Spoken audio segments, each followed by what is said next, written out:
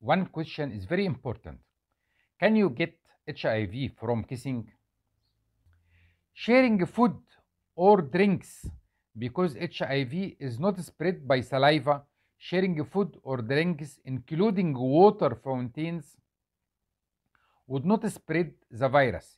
Even the food has blood containing HIV on it. Exposure to air, saliva, and stomach acid would destroy the virus before it could be transmitted. Through the sweat. Sweat does not transmit HIV. You cannot acquire HIV by touching the skin or sweat of a person living with HIV or sharing exercise equipment with that person. Also, from insect or pets.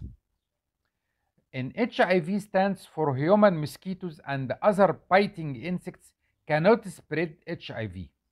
Bites from other animals like a dog, cat, or a snake also cannot transmit the virus.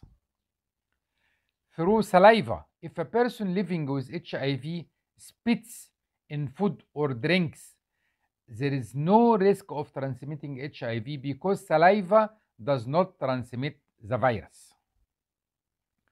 Urine.